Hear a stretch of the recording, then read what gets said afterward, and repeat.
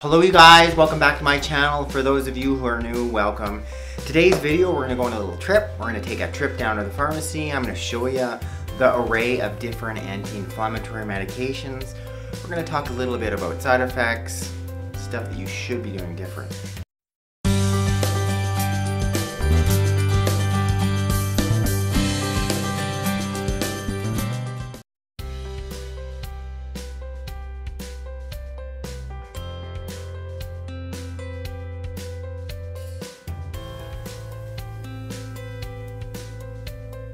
And yes, it's still snowing.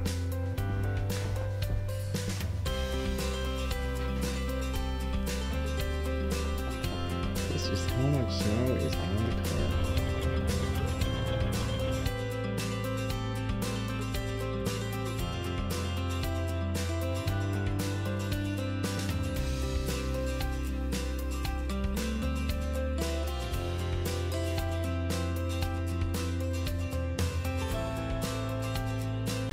So you guys can see behind me, we're heading into Shoppers. I've found the pain relief aisle, so that's where we're heading off to.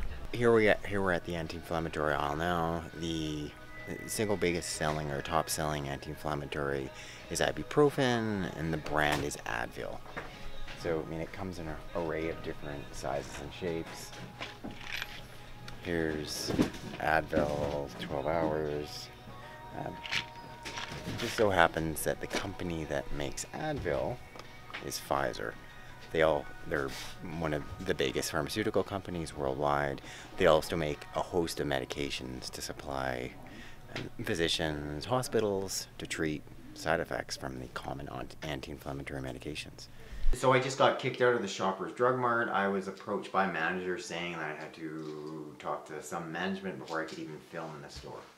So be it. I don't actually know the specifics on store policies or not, and I wasn't about to give that particular company bad press. The person was friendly enough. Regardless, the message is that, I mean, you've got hundreds of thousands of pharmacies across North America, millions worldwide. One of the most common medications that is sold from those pharmacies are, those anti-inflammatories, like the ones I'm showing you there in the video. The ibuprofen, for instance, the brand Advil, or aspirin, produced by Bayer.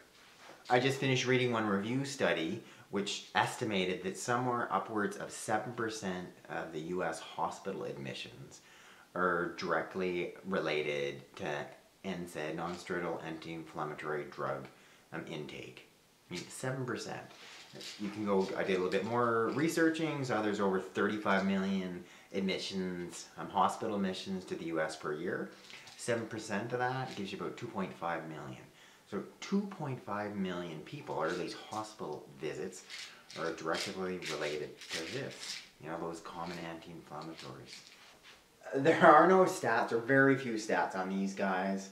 When I was doing some more research on veterinary adverse drug events, or ADEs, the last reported stats I could find were 2013. So we don't have near the documentation, we don't have sort of the reporting system. But you can easily draw the same parallels to our pets. Alright, little Tula, your video time is almost ending. So if you are to go into a hospital because you've had some adverse event as a result of taking a common anti-inflammatory drug, be it a stomach ulcer, be it a blood clot, some other cardiac related event, perhaps you have some degree of kidney damage, it's quite possible then that the same company that is producing that drug, be it Pfizer, be it Bayer, is going to be the very same company that's going to produce the medication to help you with those side effects. Fairly convenient. And unfortunately, those same things are applied in veterinary medicine. The same guys that are producing medication that we're giving to our dogs, for instance, or giving to our cats, are then producing same drugs to treat the side effects. If you're cynical, you might kind of wonder, are they really on the up and up? So is it all doom and gloom? Well, no. Does conventional medication have an array of benefits? You bet. Has it helped us? Has it helped me in veterinary practice? You bet it has. But you need to put it in context. You need to be thoughtful and smart about it. and really think, first of all, does your dog need that anti-inflammatory pill for his lameness, or do you need it? Is there another option? In majority of times there are other options, at the very least considering those natural alternatives to potentially even lower the dose.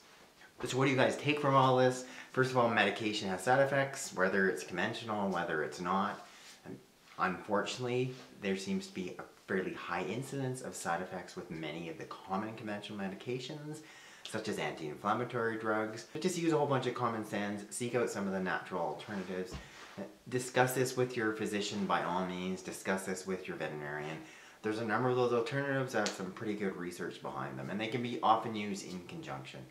Lastly, I'd love for you to click up there to subscribe to my channel, hit the like button down there and like this video, and then click the button a little bit further below, and then when you do that and you sign up for my newsletter, I can send you my free books, my free videos on how to heal your pets at home with my top natural remedies.